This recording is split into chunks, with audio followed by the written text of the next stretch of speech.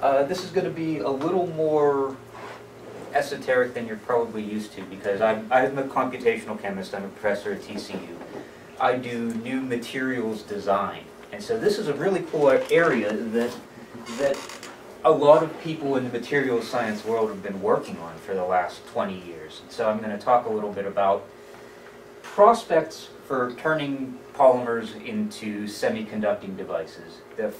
Explain how they work, how you can actually get a plastic to conduct electricity, do a little bit of solid state physics, because that's what I do, so you'll have to put up with it, and a little bit about some real devices, and finally about what we're trying to work towards to use these things for collecting solar energy. So next slide, please. Yeah, next slide. Okay, so we're working with plastics, basically. Can we do the lights? Yeah, not a bad idea. So plastics, and I knew I didn't have to bring any examples because we have these things all over the place, I'm a chemist, and so I tend to think about these things on a very small scale. So plastics, polymers, are really just long chains of atoms bound together. Polyethylene, which I think is what this stuff is just carbon and hydrogen atoms bound together into big long chains. And if you look at them, these are microstructures. This length bar is about 1 micron, or 1,000th of a millimeter. If you look at it, it looks sort of like spaghetti all packed together. Next slide, please. And the neat thing is, you can make these things into semiconductors. So most modern electronics are based on inorganic semiconductors. I'll talk a little bit about what that means, but it's silicon. It's got some other atoms into it. You put evaporate metal electrodes on top of it, and you get a device. Well, they work really well. Silicon-based electronics work great. They tend to be expensive. They tend to be brittle. It's hard to cover really large areas. You can imagine if you wanted to make... So the analogy that I use is a solar panel is sort of the equivalent of a 3-meter square computer chip. That's exaggerating a little bit, but not too much. So this is one reason why these things are expensive. Oops, sorry. Oh, previous slide? Oh, sorry. No problem. My bad. So if you could make cheap and flexible electronics, you could use them for a lot of things. And maybe you could even get away with, cheap and flexible electronics that are not as nice, not as highly conductive, not as regular silicon, because you can get away with some level of error. So of course, if you want to make something cheap, you make it out of plastic. Next slide. So we've been working on these semiconducting polymers. Now I'll talk about how these things work, but the trick is there's no metal added, there's no silicon added, it's just plain old organic chemistry, plain old plastics that happen to act as semiconductors. So to explain this, we have to talk a little bit about quantum mechanics, but it's really, once you get past the basic idea that quantum mechanics actually works and actually models the world, the thinking behind it is easy. I'm a chemist, not a physicist, so I'm sort of dumb. So if I can understand it, you kind of can too. So we'll talk about a real example. Next slide, please. Okay. Next one. Okay. Okay, so this is something that you all know much more about than I do. If you want to build a field effect transistor, this is something that's got a source electrode, a drain electrode, a gate electrode. You can tune the conductivity of the source-drain channel by adjusting the gate voltage. Well, if you look at this thing in detail, there's an N-type semiconductor, a semiconductor that conducts negative electrons. The bulk of the material is this P-type semiconductor that conducts positively charges. There's a gate and an oxide, and this channel right here, the number of electrons passing through this channel gets tuned by your gate voltage, and that's how the device works. Next slide, please. So, we're going to talk about energy level diagrams of these things, but before we talk about that, we have to talk about quantum mechanics. So, if you ever took freshman chemistry, or if you took chemistry in middle school, they may have talked about this picture. But this is a cartoon of how a chemist thinks about a silicon atom. So, this is a plot of an energy scale. The little arrows are electrons, and the lines are what we call allowed energy levels. Now, the quantum behind quantum mechanics is that if I take a silicon atom and I put a bunch of electrons on it, well, those electrons can't do whatever they want. They can't be at whatever energy they want. They're at these quantized allowed energy levels. One of the things that this gives us is it gives us the fact that there's only certain allowed energy differences here. So if we take this silicon atom and we shine light on it, and we shine light that happens to have, where each photon of light has the same energy as this energy difference, well, we can get an excitation. We can get the reverse effect too. If I take a gas of silicon atoms, which you can prepare if you just heat it up enough, and I heat it real high so that some of these high energy levels are populated, the electrons falling back down into the low levels emit light. And so if you get something like, this is done a lot if you have, say, neon tubes. So with a container of neon gas, you put a bunch of neon in a tube, you shoot electrons through to excite the electrons inside the neon, and then when they fall back down, they emit light of a certain color. They emit photons of a certain energy.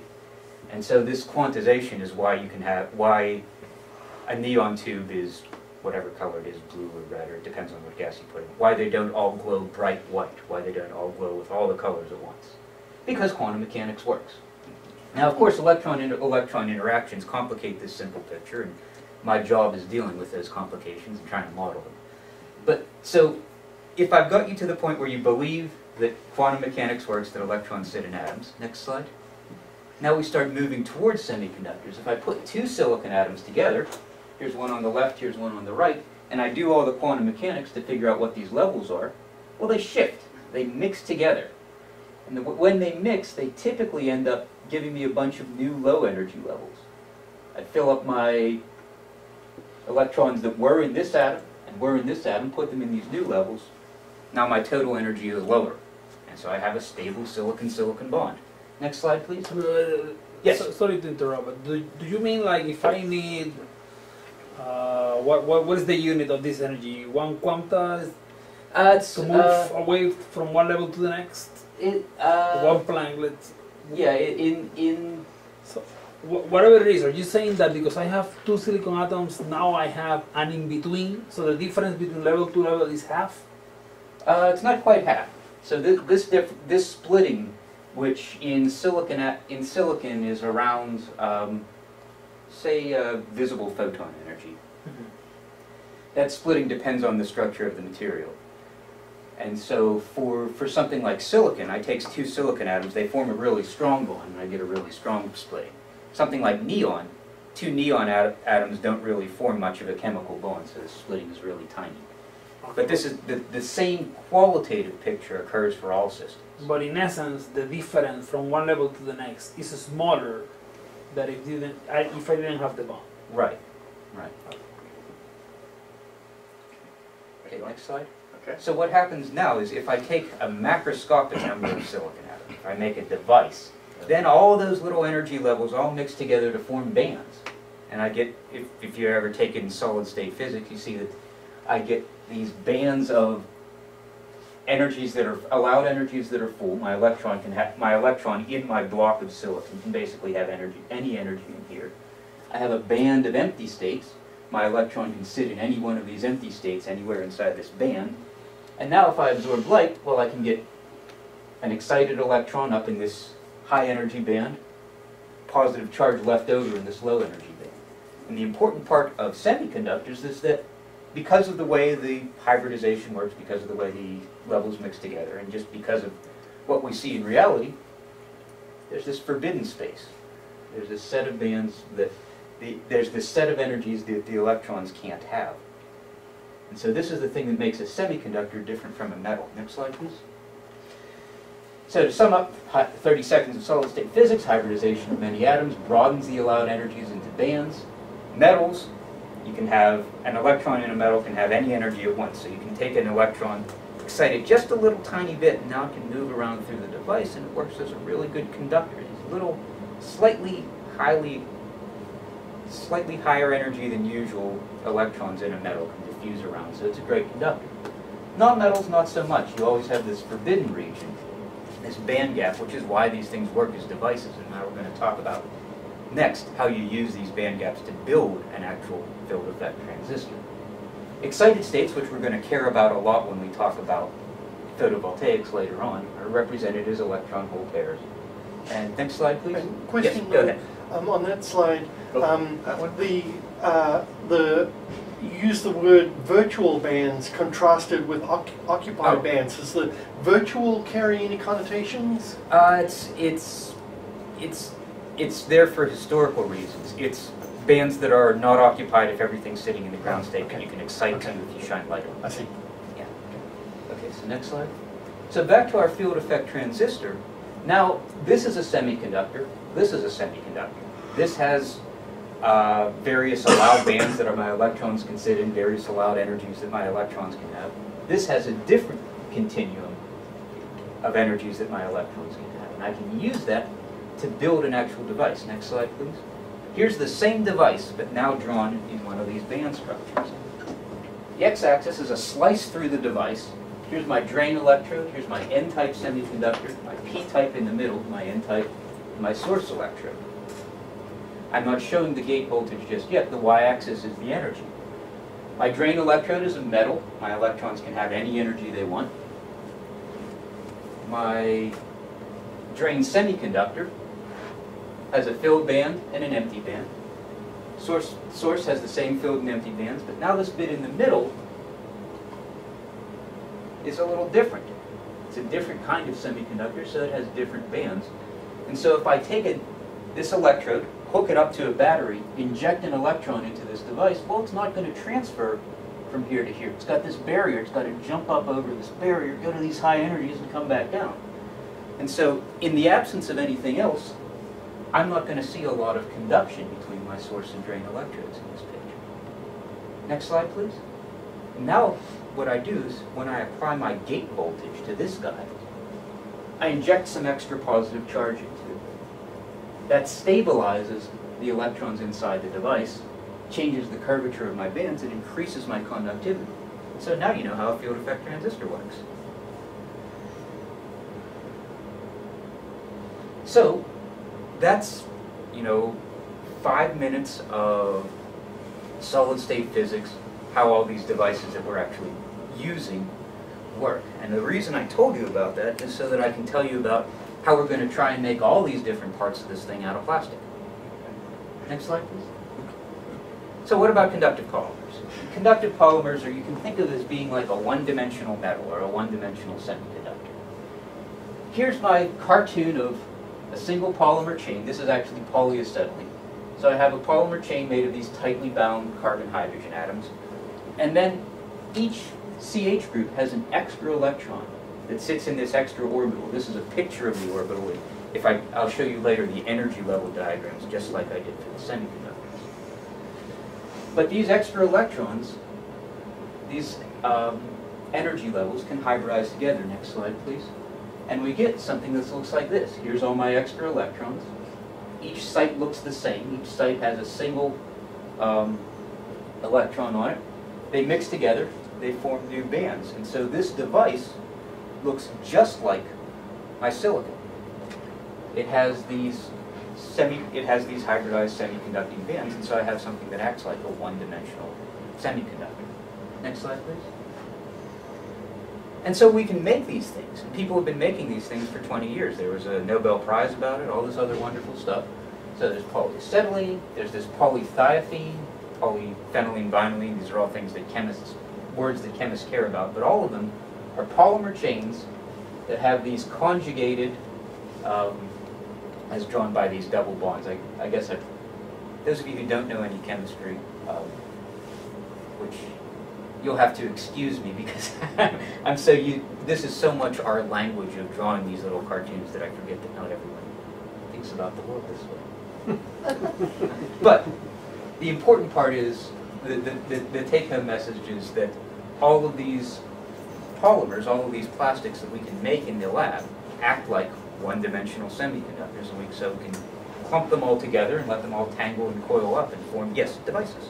How do those band gap voltages compare to silicon band gap voltages? Silicon's about they're about the same. Silicon's about 1.6, if I remember correctly. So these band gaps are, so this one is green light.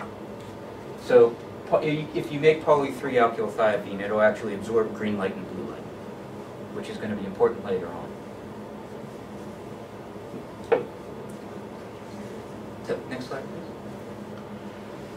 So, one of the things that I think a lot about is once we've made these things, how do we make them into a device? So you can't make a practical device without processing the material. So what we end up doing is we end up trying to build these polymers. Go back to the previous slide, please. Okay. Yeah. So one of the problems that we run into is this sort of rigid conductive chain, the part that acts like a semiconductor, doesn't bend around and curl very much. So it's tough to get it off into solution. So we put these sort of long, non-conjugated alkyl chains, just a bit of an insulator that will sort of flop around, hanging off the end of this polymer chain. And that will help the thing go into solution. And so you can take this stuff, dissolve it in organic solvent, next slide please, drop it onto a surface, and get a film of conductive polymer deposited. The trouble is that the device properties strongly depend on the structure and the crystal packing of the deposited polymer. So we need some work on that, but there's some interesting things that we can do there. Next slide, please. Excuse me, Yes. going back to that. Okay, I'm just trying to look at this as a typical maker. Okay, I've got toluene, I got acetone. I've got polyethylene bags, Yes. And I can probably, stick some of those bags in toluene and make a mess. The question I have is can I spread that out on a glass plate and make a film, and would I be able to do anything with it? We'll call it part. Now, well, let me answer your question in two ways. Okay. The first is sort of the big picture answer, which is that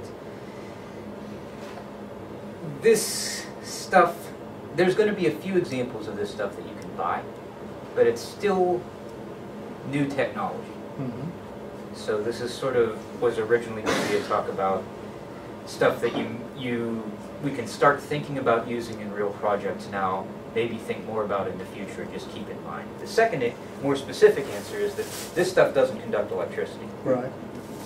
I know that. Yes, of course. Yeah. So the question I was just wondering is, okay, so what I'm trying to get at is, as a maker, we would love to have some sort of experiment that we could see the effect. You know what I'm saying? It doesn't have to be very efficient. It doesn't have to be. It just has to, something that we could actually see the effect. Is there something using homegrown materials that we could get hold of? Like, for example, acetate is available everywhere, and we have scraps of acetate all over the floor right now, because that's where the laser cutter was. The question is can we do anything that, or do you have to dope these too? Well, that's something. That's a good question, and the answer is no one's done it yet. Okay. The answer is that no, as far as I know, there's no non-university associated group that's been able to do much of anything with conductive polymers. So if you do that, you'll be the first. Yes. So did I understand that this isn't actually your average polyethylene? Yes. It's got an extra electron that you put in somehow through some kind of magic. It's the way you make the plastic. So it's like there's polystyrene, there's polyethylene, there's all these different kinds of plastic that you can make. Well, these are another different kind of plastic. But how do you get the extra electron in? It shows up there naturally. So the short answer would be that's just what happens when you make the polymer. It just stays bound there. The longer answer, go back one slide. Back one, yeah. Okay, so these little, so if I took this thing and each of these sites, I added an extra hydrogen atom, so an extra hydrogen nucleus and an extra electron, then I would get polyethylene. So this is polyethylene with one hydrogen atom removed from each carbon, or one hydrogen gas molecule removed from each carbon, from each pair of carbons. And so you do that by doing chemistry. I think I know how to repose the question. So, like, if we go to semiconductors, clearly nobody here is going to try to assemble their own semiconductor lab at home, because you would need millions of dollars worth of. Actually, if you go that's out exactly why we're on here. Hackaday, you'll find several cases where people have made their own semiconductors at home using pretty much garage type stuff.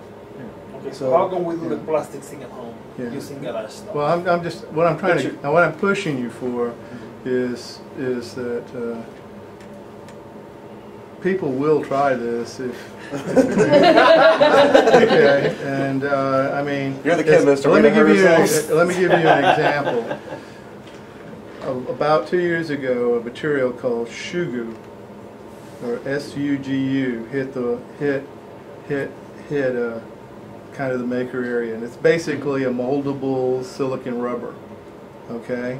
And everybody was making knobs out of it and everything, but it's very, you know, you could buy a little packet and it's sold for like $2, so it was very expensive.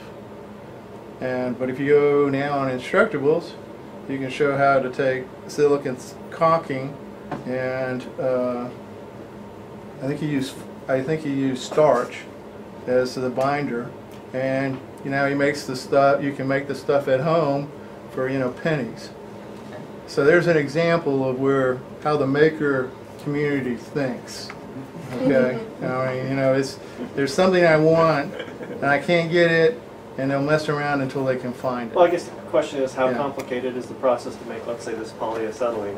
Does it involve like a lot of high temperatures, a lot of exotic organic compounds and 50 steps, or is it? It can involve either electrochemical. Well, let me step back.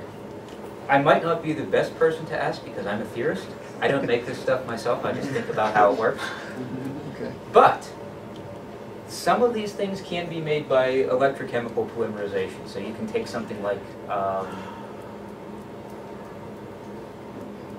purity and hook some electrodes up to it. And I think you can make a conductive polypurity without too much difficulty if you're willing to work with high voltages. The other thing that we're going to talk about is there are a couple of conductive inks that are starting to come on the market. Yeah. But my focus so far has really been on the fundamentals of understanding these things and then leaving it up to others, other sort of people, to make them into practical devices. But we have to start somewhere. Yes. You said on the the top one, that With Joe. You're with me? Okay. Can't pronounce it. Go, Joe. Can't make it. No, I'm just teasing. that with an extra hydrogen attached to the carbon between the loops, that's then polyethylene. Yeah. How is, if it could have the extra hydrogen there, how is it stable in this state? Is kind of what I'm asking? It's okay. So that's a specific example of the broader question of how are two different kinds of molecules. How can two different kinds of molecules be stable? Basically, this is sort of the reverse of a combustion reaction. So it's a hydrogenation reaction. So what that means is, well, we have this material, and then we have the lower energy polyethylene. But to get from one to the other, you have to go over an energy barrier.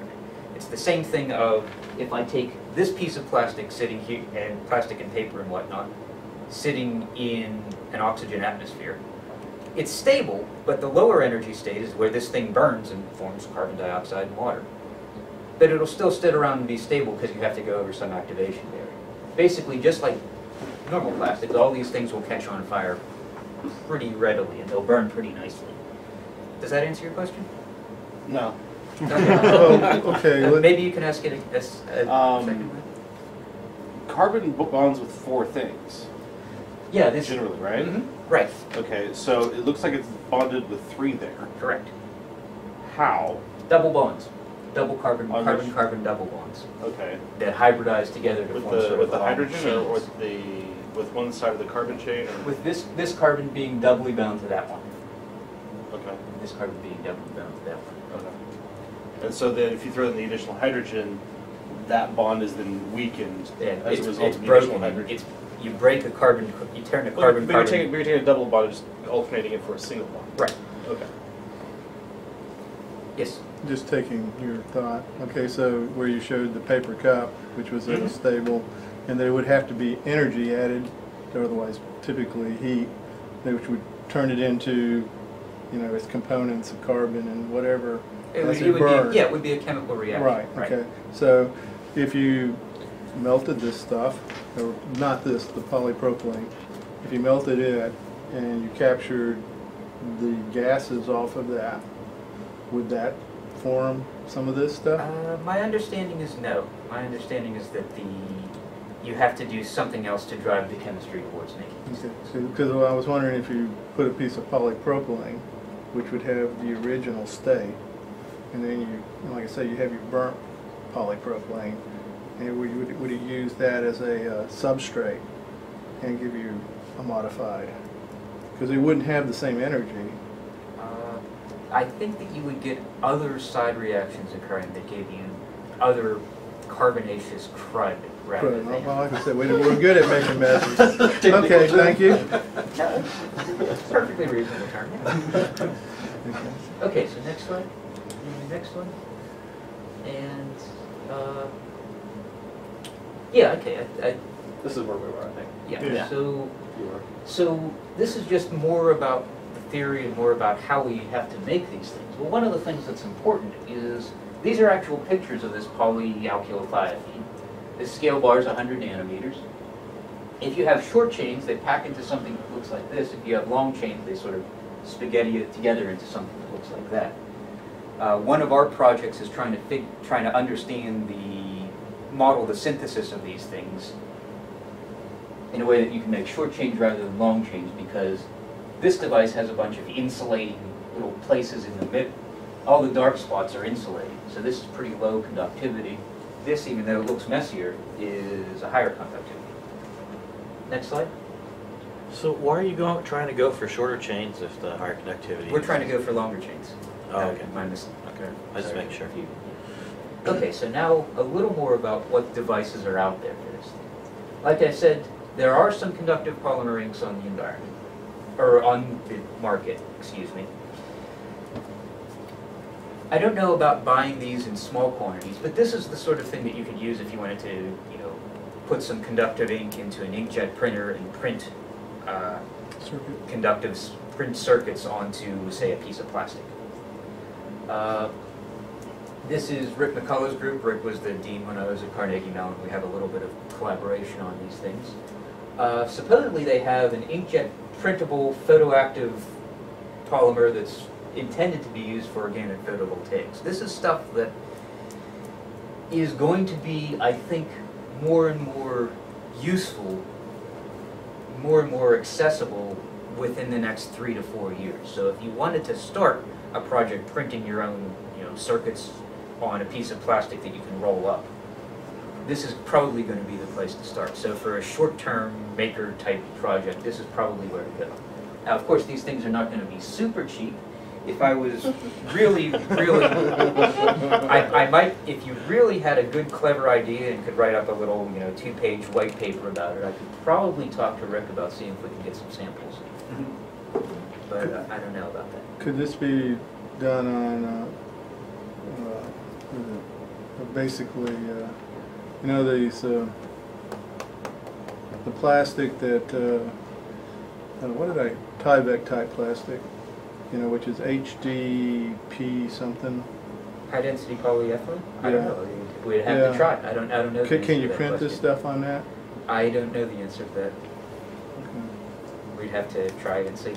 It's my understanding that a lot of the times when I've heard about them doing printed electronics, they're doing it on like transparency sheets for like overhead. That's acetate. Is this or Mylar? Just conductive ink, or is it semiconductor? I think that they sell both doped and undoped semiconducting ink. So the doped semiconducting ink, that's the stuff that's really dark black, and that works basically like a metal. And the other one would be light sensitive? Would be the undoped kind, and that works more like a semiconductor. Undoped would work like a semiconductor? Yes, just like undoped silicon. Okay. So they have like P-type and N-type semiconducting polymers? P-type and N-type semiconducting polymers have been made. I don't know whether Plextronics specifically sells both type. I know that the N-type semiconductors it's harder to make a plastic act like an N-type semiconductor. We'll talk a little bit more about that later when we talk about building photovoltaics out of P-type and N-type devices. But P-type, definitely.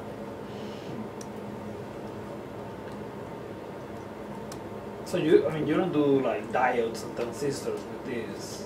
This is just like to draw the lines connecting. You don't make diodes and transistors with these just yet, but we're gonna talk about other places where conductive polymers are used in diodes and transistors and photocells. Next slide. One place that these things are used a lot is in cell phone displays to make light-emitting diodes. Basically, we mentioned that semiconductors can absorb photons with energies greater than the band gap to create an electron-hole pair. Well, of course, if you pump electrons and positive charges into the semiconductor, you can get light out. And so there's organic light-emitting diodes, OLEDs, are used all over the place. I think this projector probably has some, in fact. And there's the polymer versions of those are just starting to come online. Next slide, please. So if you care about, one of the things that I think is neat is how these things work. So here's a metal electrode, here's a metal electrode, here's a semiconductor, it's got these forbidden bands. Next slide, please. You hook this thing up to an electric circuit, inject an electron on the left, positive charge on the right. Next slide. Those go into the material and then recombine, next slide, to get light out. So electricity goes in, light comes out. Next slide. Polymer organic light-emitting diodes are still in the early stages, but these things are made from small molecule dyes and they're used all over the place. And there's problems with degradation. The nice part is, if you're an organic chemist, you can do chemistry to change what side groups you have bound to your dye, and that changes the band gap, changes the color. So that's another place where these things are actually used. Next slide. And the last one, this is what I spend a lot of my days thinking about, is making plastic solar cells. Next slide. So here I actually like talking about the basic physics behind this because it's a really important sort of problem. And if, for example, if you want to do makerspace, hackerspace type work on saving the world, for example. If you want a project like that, this might be an interesting place to go. So, the sun irradiates the Earth with about 10 to the 3rd watts per meter squared of energy. Most of that's in the visible spectrum. A human's average power consumption is about 8 times 10 to the 12th watts. So, if we assume 20% power conversion efficiency, which is modest but not bad, building in a factor of 4 increase in power consumption, and we work through the details and say, how much space do we need to cover with solar panels to run human society? It works out to be 160,000 kilometers squared, which is about 5 times the size of the Metroplex. So, with today's technology, we could run the entire world on solar energy by covering West Texas with solar panels. Next slide, please. Now the problem is the home solar panels that you look at online are $400. So we could do it. It's not cheap. Satisfying all the world's energy needs with solar power will require technological improvements, which is, yes? No, sorry, I was just pointing, never mind, okay. Okay. So one of my... It's like an auction. Yeah. Your hands down, sorry. So one of the reasons why I get up every morning and go to work and spend all my time in the office rather than coming to the makerspace and playing with electronics is that I'm trying to build cheaper solar panels out of these conjugated polymers. Because if you want to make something cheap, you make it out of plastic, right? Next slide, please. And here's how these things work. Here's another one of these cartoons, these energy level diagrams of a slice-through device. Now you see this is even simpler than our field effect transistor. It just has a junction between two kinds of semiconductors. Next slide, please. And if I choose the band gaps of those semiconductors right, I can make it so that this energy difference equals that of visible light. So my N-type semiconductor, say, will absorb light, generate these electron hole pairs. Now, if I take just a block of silicon, set it outside, this will happen. And then these will come back and recombine, and all that energy will be lost as heat. The thing will heat up if it sits outside for a long time. But if I'm very clever, I know that this excited state, this excited electron will sort of rattle around in here for a little while before it recombines. And if I build a junction beside it, maybe it'll rattle around and move into this kind of material. Next slide, please. Now I've prevented recombination, and I can collect these separate charges in electrodes. Next slide. And that's how a solar panel works. And we have these just sitting in the electronics room, where this side is made out of doped silicon. This side is made out of a different silicon with a different dope. Next slide. I had a question about Yeah. that. You said that the photonic charge would be in the visible light spectrum. Yeah. If it was, let's say, infrared, could that be used almost like to pull electricity from heat? You run into some... You can't do it 100% efficiently. Well, no, you could But do yes, it you 100% can. efficiently Yes. with normal visual light. So. Right, yeah. You have some second laws of thermodynamics that limit how much you can do that, but yes, you can. Okay. One of the hard parts is building a semiconductor that has a band gap in the infrared. Okay.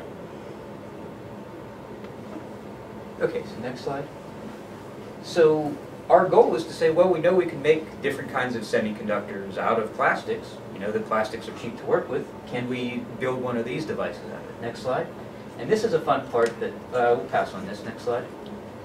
And pass on this for now. And next one. One more.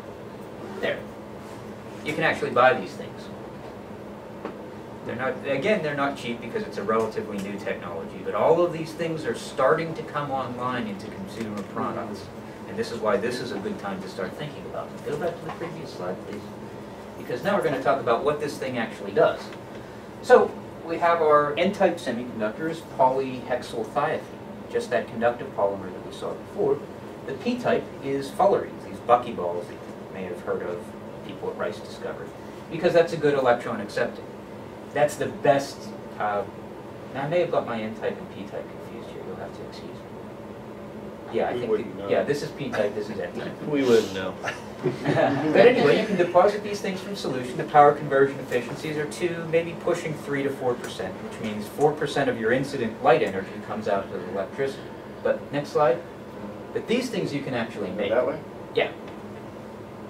So you can supposedly buy this backpack, and it's got a fullerene and conductive polymer solar panel on the back, and you can use it to charge your devices. Like, is it approach 20% efficiency or not? No, these are more of like 2% efficiency. Oh, 2%. That's, again, why I have a job, trying to improve that, bring that number up. What's the peak for your, what's the best you can get as far as, not so, is it gallium arsenide, or what do they do for the best solar cells you can make out of? If I remember right, it's silicon. pushing 60%. Can we go back 3 slides? Yeah. Because we had, one more, back one more. Back one. Down 2 more, sorry. Down one more. Because I have, yeah, there we go. It's claiming that you can buy them for 20% efficiency. I've seen quotes in the literature of much higher than that. One thing to keep in mind is this isn't a heat engine. Carnot's theorem doesn't apply. We don't have the usual second law of thermodynamics work converting into heat that you're probably familiar with. But it's pretty good.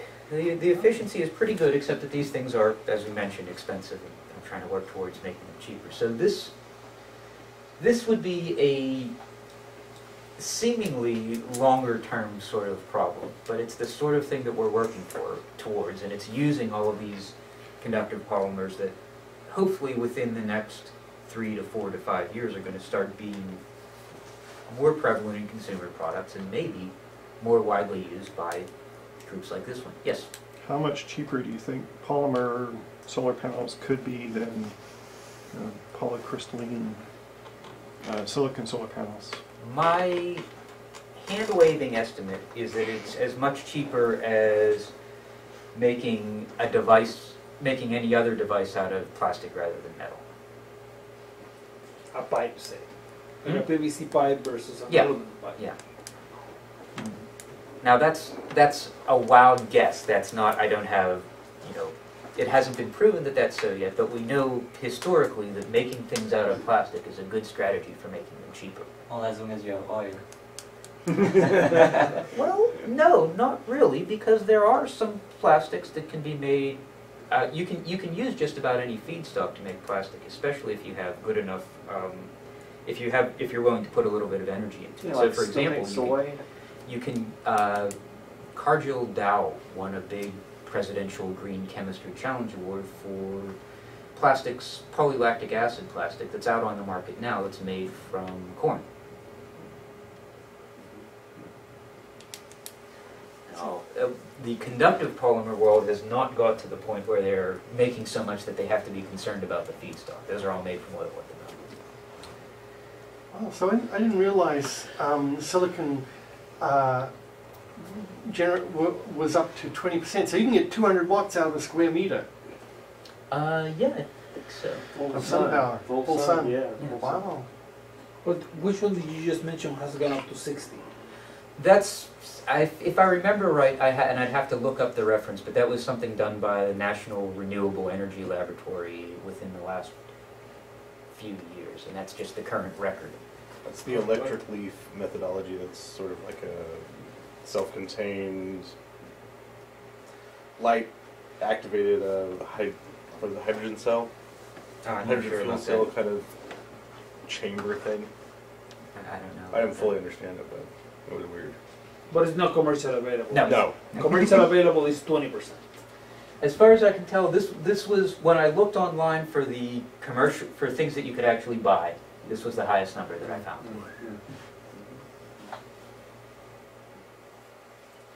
But, so that's basically all that I wanted to talk about.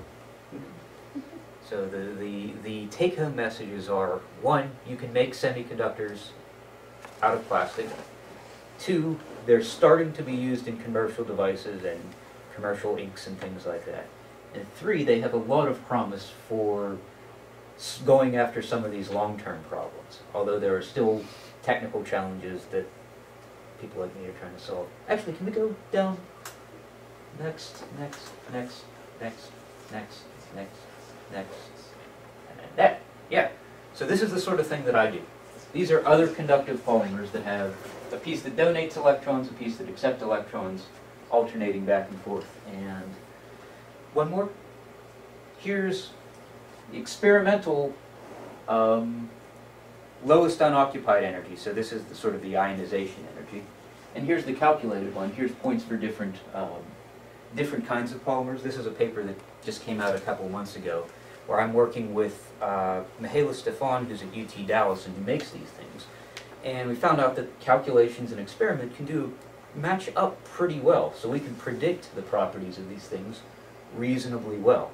And so one of our long-term goals is to be able to use all these computational tools and say, rather than trying to synthesize 10 different kinds of polymers, in that time we can do calculations on 10 million. And hopefully we can at least crudely say, given these 10 million candidates, start by making this particular group of 10. So that's one of the things that we want to try and work on. And that's how I got into this game. But that's it. Thanks. Wow. And now I have plenty of time for questions. Yeah, well, one question. Yeah. How many years do you think it's going to take for this to, 10, 50, 5? Well,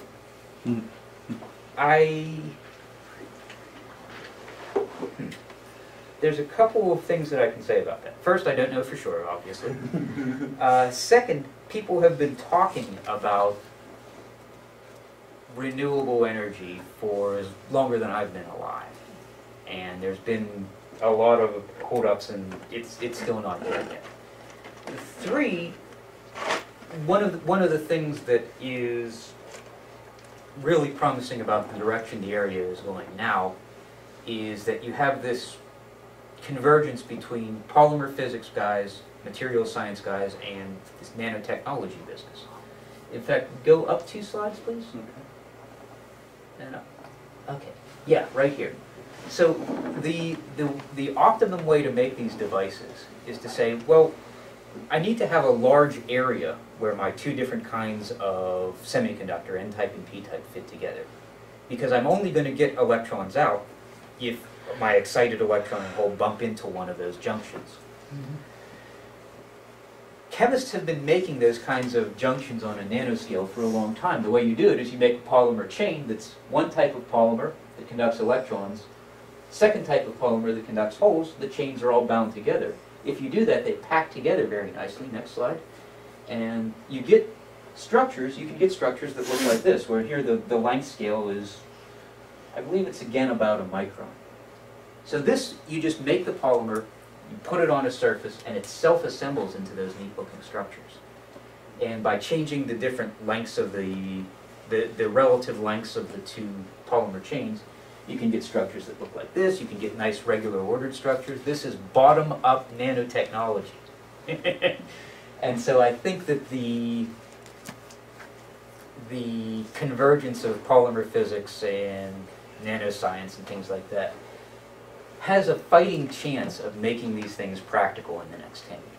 I'm not going to give you any promises, but I think we have a fighting chance. I heard a kind of interesting story. This guy wanted to make a colored soap bubble. And so he went to the grocery store and he tried every kind of hair dye and everything that had color in it. He took it home and made a big mess, and none of it worked.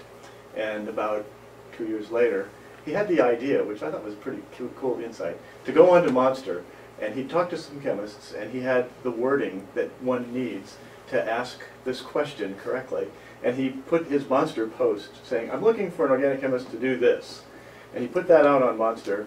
Basically, the whole planet had access to it, and he got the expert from India or somebody to call him, and it ended up creating a success story. There's a product called Zoobles now, which is colored soap bubbles. They hit your skin and they pop and they don't leave any residual. It's a very clever... How does it work? I don't know. Look up. Google. Okay. You didn't know the question. The answer is Google Zoobles. Okay. And you can find out. But as you were talking, I was sitting there thinking, you probably have 6 of these questions that you wish you knew how to solve. So I think you might think about making Monster Post and see if your phone rings. Maybe. I'm a little bit lucky in that I get to actually talk to some of these people at conferences. So I was just in big American Chemical Society in Denver, and so I got to shout out all of the people who are actually working on polythiophene synthesis. But you may already know them. Yeah. Somebody called you and you go, "Oh yeah, I know that guy."